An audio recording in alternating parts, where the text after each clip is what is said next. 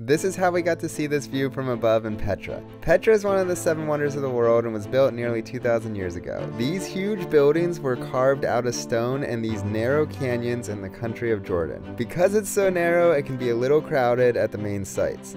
There are several views from above, but since we were a little pressed for time, we decided to pay a local Bedouin to take us up to this view here. We were the only ones up here and the view was incredible. The locals invited us for tea and we sat and talked with them for a little bit before heading back to the monastery.